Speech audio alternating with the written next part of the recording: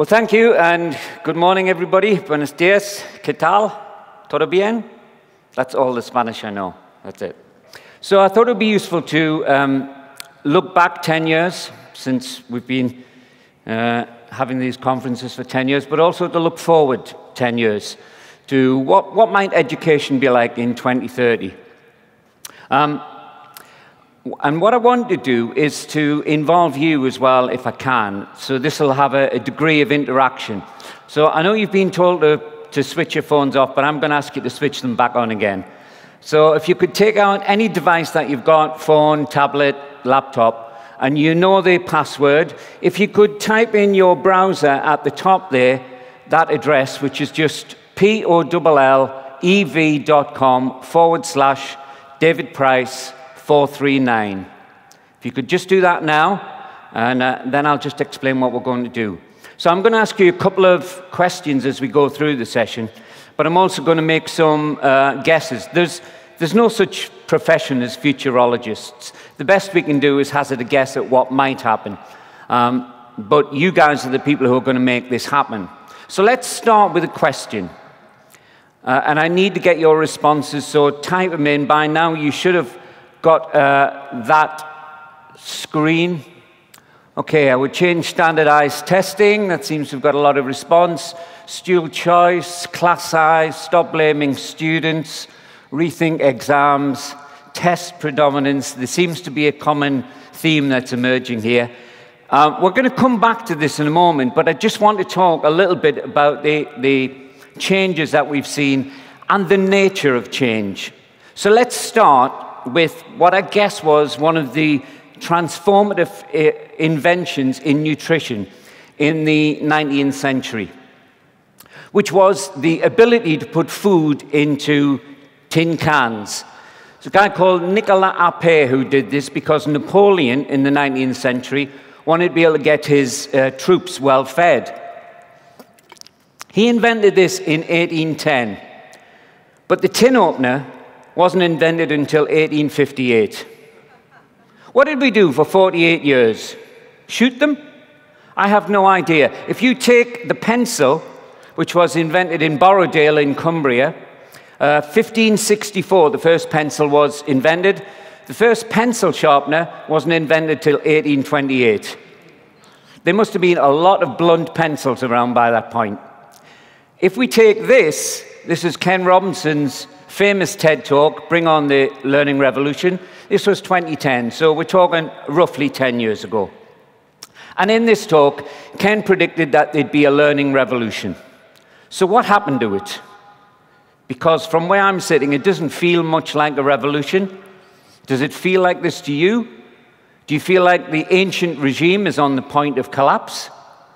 Well, I'm here to tell you that it is going to happen. It's just going to take a little bit longer than I think Ken first talked about. But I believe it is as inevitable as the impeachment of Donald Trump. We just have to be patient. I feel sorry for the Republicans. They've gone from Abraham Lincoln to Sarah Palin to Donald Trump. It's no wonder they don't believe in evolution. But we just have to be patient, just like Bill Gates recommended when he said, we always overestimate the change that will occur in the next 2 years and underestimate the change that will occur in the next 10. And just like we had to wait for the invention of the tin opener and we had to wait for the invention of the pencil sharpener, we have to be a bit more patient about the learning revolution. But I believe that we are approaching a tipping point, and I want to talk about some of the reasons why. So in 2010, when Ken first talked about the learning revolution, the world was a very different place. Automation and artificial intelligence and robotics was kind of on the horizon, but we weren't really losing sleep about it. And then in 2013 came the famous report from Oxford University, which predicted that automation was going to eliminate almost half of all the jobs that we currently have around the world. Now, since then, that estimate of 47% of jobs, and remember, we're talking about jobs that will completely replace humans, not humans working with technology. But since then, PricewaterhouseCoopers have downgraded that estimate This year they produced a report that said it'll differ in different parts of the world. In the US, the effects of automation will perhaps be greatest. It's around 38%, whereas in Japan, it'll be about 21% of all jobs that'll be lost. But whichever figure you look at, that is a huge amount of jobs to be lost. And as we've seen in this country, we can ill afford to lose those jobs, and with many other. And yes, I know that every technological revolution creates many jobs too. But the sad truth is that those new jobs that will be created can be replaced by robots. And if you don't believe me, you've just got to look at the 50,000 Chinese workers at Foxconn who just this week were told, these are workers who've been protesting about extreme conditions that they have to work in to produce the iPhone. They work for $5 a day, and they've just been told that in the next phase of evolution, 50,000 of them will not be needed. So the impact of automation is enormous, and we perhaps didn't fully understand it in 2010. In 2010, we experienced the worst economic recession for over 50 years. And I just think it would be useful to look back at the kind of language that we used then in 2010. There was a phrase that we didn't use much before 2010, which was called the jobless recovery. And this is what the jobless recovery looks like. In this graph, you can see the blue line represents the rise in productivity from 1945, so the end of the Second World War. The red line indicates median family income. This is in the US, but it's pretty much the same for other countries. And what you can see is they pretty much kept track with one another until about the 90s, which is when the impact of automation first started to kick in. So productivity has continued to rise, but real income has stayed the same. And that's been more or less the case for 20 years. But there was another phrase that we didn't hear much of in 2010, which was this phrase, underemployment. In case people aren't familiar with underemployment, it simply means people are not working the number of hours that they are available to work for, that they prefer to work, and in many cases that they're not doing the level of job that their degree prepared them for. So this is a graph for underemployment and unemployment. And what you can see, that gray bar down the middle is when the economic recession hit. So you could see that unemployment started to rise steeply. The blue line started to rise after 28 as the economic recession kicked in. And then when the recovery started, around about 2012, unemployment has gradually fallen. But underemployment, the red line, has continued to rise, particularly in the case of graduates. So that's a real challenge for us. And that is because of another phrase that we didn't hear much of at that time, which is this thing called the gig economy. The gig economy is that people are basically going from contract to contract but not getting full-time work. And they put together a portfolio of career in this way. And the gig economy is affecting our young people more than any other demographic. And it's at a time when we have the best educated generation ever. And people in Spain will tell you that when we had 50% youth unemployment here, it was at a time when we had more graduates than ever. So one of the unfortunate facts that we're going to have to face is that by 2030, there may well not be enough jobs to go around. Which is why we're talking about something else that we didn't talk about in 2010, which is the concept of a universal basic income. And we're seeing experiments around the world in universal basic income. One of the largest is in my country, it's in Scotland. And what we're seeing is that we've got generations of young people who, through no fault of their own, are unlikely to be in a position where they will have what most of us have known, which is the experience of a full-time job which pays a full-time salary. And I believe passionately that these young people will need dignity and they'll need purpose and meaning in their lives. And we cannot afford to let them lose hope, which is why these experiments in universal basic income are really important. Because if we rethink the concept of work, then universal basic income could be a force for liberation and not compensation. but we have to rethink what we mean by work and the connection between full-time work and salary. A friend of mine, Valerie Hannon's, just written a book recently called Thrive, and she talks about how the purpose of education really is not to create GDP, to create growth, but to enable us to thrive. And she talks about thriving in 4 ways. Firstly, thriving as a planet. And as we know, our current young people are the ones who, in the words of Johan Rockström, are going to have to pay back the invoices that the world is sending. The second way of thriving is as a society. And what we're seeing here are some major challenges. So there are some deep divisions now which are being caused by wealth inequality, by culture, by religious differences, by racial differences.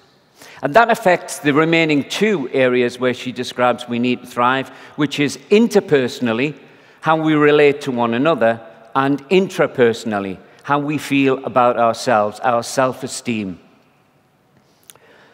But imagine if we took all of that cognitive surplus that we will have with our young people, supported by a universal basic income, and we applied it to solving some of the problems that you've already heard before I spoke this morning. So imagine how we could liberate those young people and how we could genuinely change the world. But this gives us all kinds of additional challenges. And I always do a thought experiment when I'm with educators, and I'd like you again to take out your devices and answer this question. It's just an experiment, but I think it may well be the reality. If you knew that, let's say, for example, 1/3 of your students, through no fault of their own, may never experience a full-time job again as we've known it, what would you teach them? What skills would you think were most important? So please give me your suggestions. Soft skills, yep. Humanism, problem solving, entrepreneurship, adaptability, technical skills, information literacy, cooperative learning. Wow, this is fantastic. Feels to me like that's a really engaging curriculum. But the question I always ask is, wouldn't you want to teach most of those anyway? And the chances are, many of you probably are. So there's one change that's going to be inevitable in 2030, which is the curriculum. So these 10 gentlemen you see here are the famous Committee of 10, who in the US in 1892 pretty much identified the subjects in the high school curriculum that we all know and largely still have right now. But it seems to me to be ridiculous to think that those 10 subjects in 2030 would be what we're asking young people to study. Particularly so now that with big data and machine learning, we now have the potential for an individualized curriculum for each and every student, which is based around the need to stretch them, but to maximize their talents and their interests. This is possible now.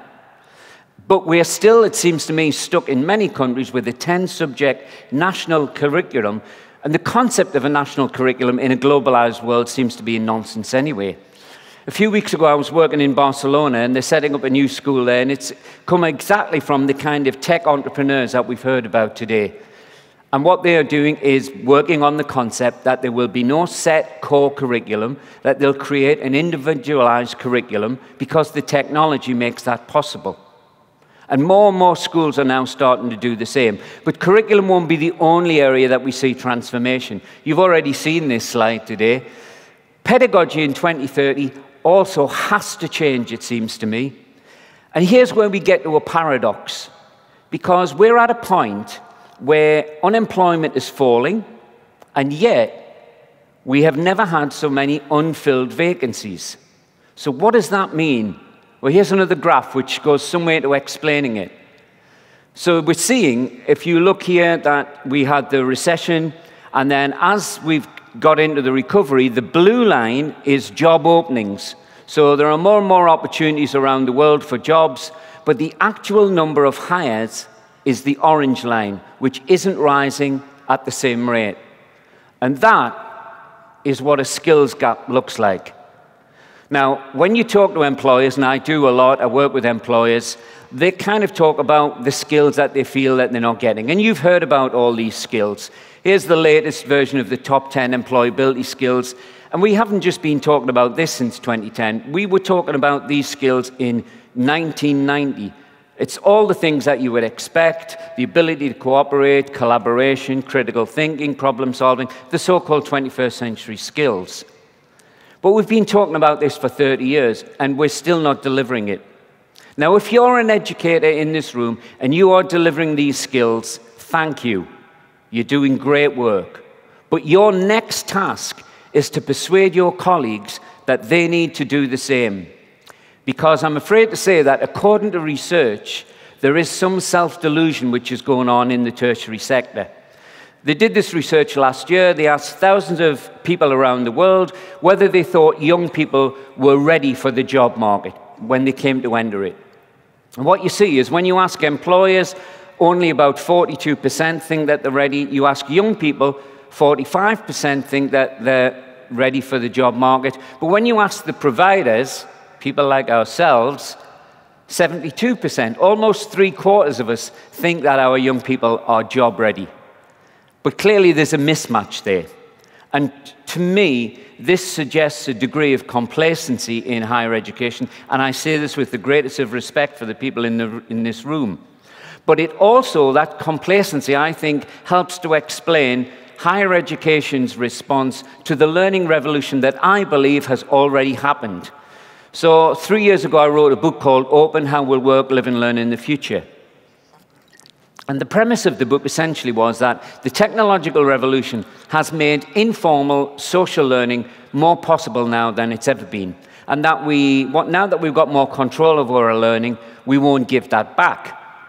And the challenge, I think, is that learning in the formal sector has to try to understand what are the motivations of people who are learning informally, and how can we learn from that and incorporate it. And I looked at what I called the 6 do-its, the kind of, what are the imperatives? And they're things like there's an autonomy about learning socially. We can do things for ourselves. There's an immediacy. Anybody who's put a question out on Twitter and had a response within seconds knows exactly what I mean. There's a sense of immediacy about this learning. But there's also a sense of collegiality. We learn informally with friends. And there's also a sense of generosity about this. Now, I know that there are cyberbullies, that there's trolling taking place on social media, but I think they represent a well-reported minority. I think there is a greater unreported majority who basically want to do unto others as you'd have them do to yourselves. And there is a sense of playfulness about this. And the final one, which is probably the most significant aspect of informal learning, is that we do it for the world to see. There is a high visibility about this learning. And we may have qualms about our students putting their work out to get feedback from around the world, but it is a huge incentive for them. And we have to recognize that these are the kinds of motivations that our students have when they're not in formal learning. And I think we've got a real challenge to match that kind of the drive and the motivation. And we're starting to see examples of informal learning taken to scale now. I don't know if you're familiar with redes de tutoria, but it is a way of learning which is informal, it's collaborative, it's peer-to-peer learning. Students are both tutors and students. There are now something like 9,000 of these schools in Mexico, and they're spreading throughout South America and Southeast Asia.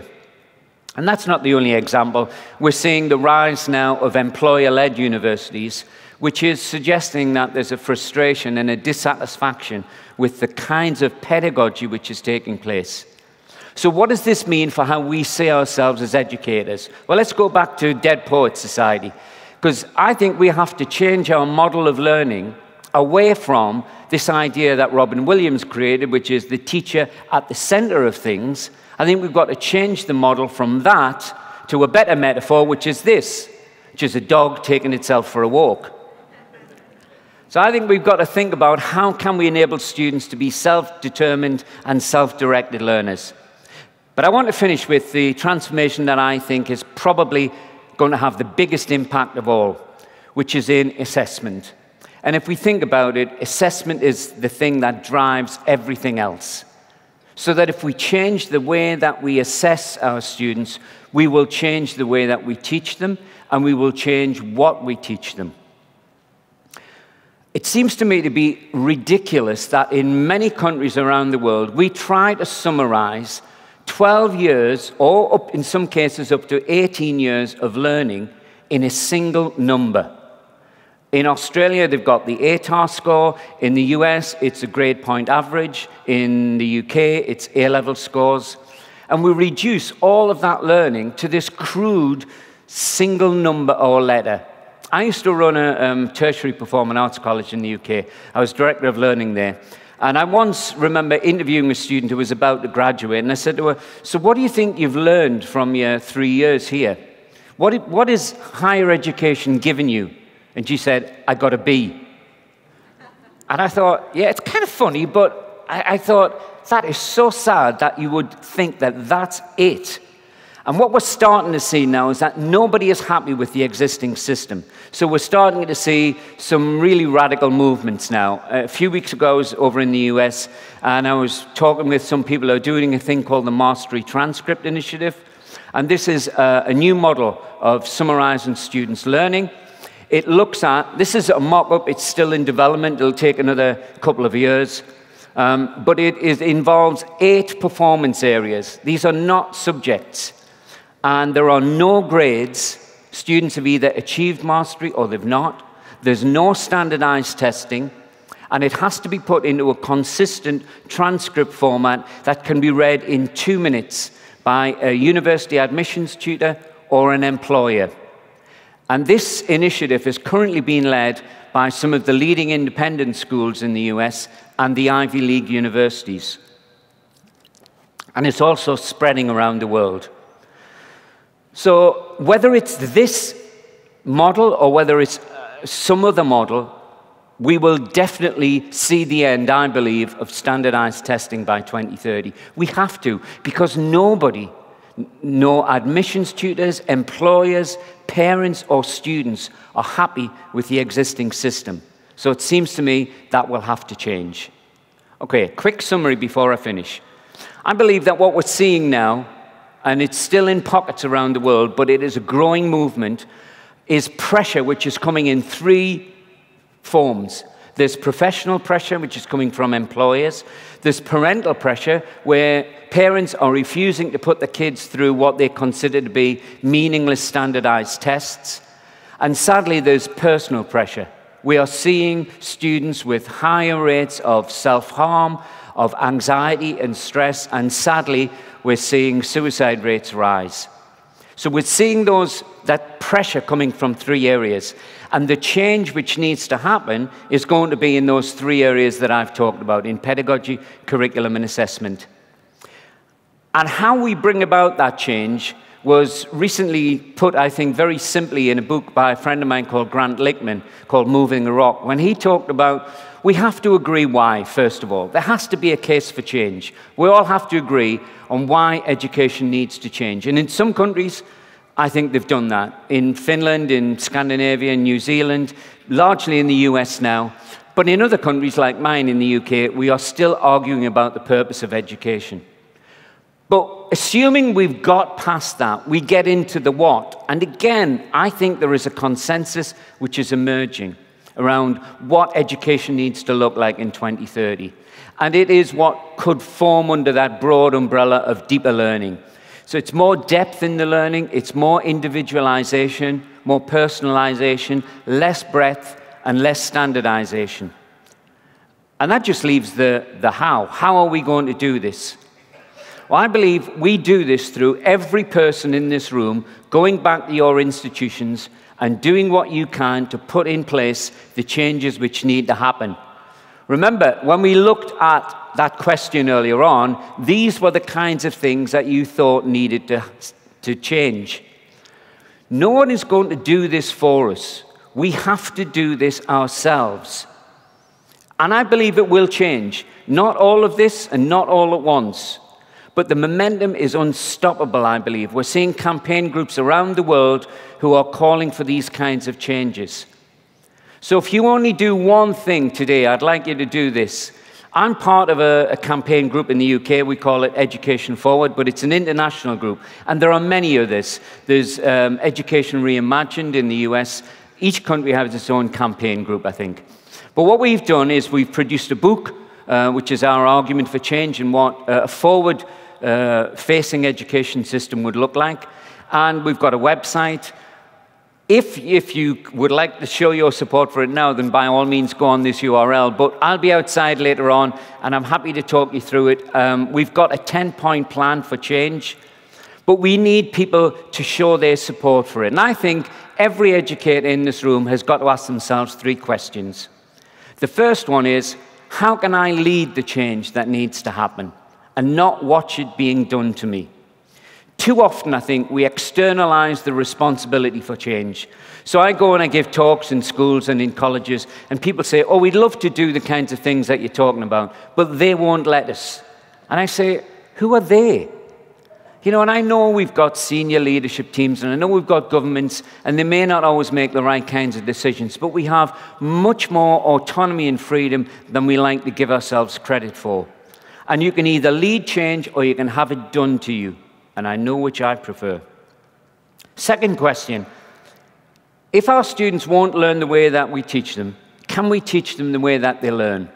Can we be brave enough to change our practice, as John, who you're about to hear from in a minute, did 11 or so years ago? Can we be brave enough to learn from the way our students learn informally and accommodate that into our practice?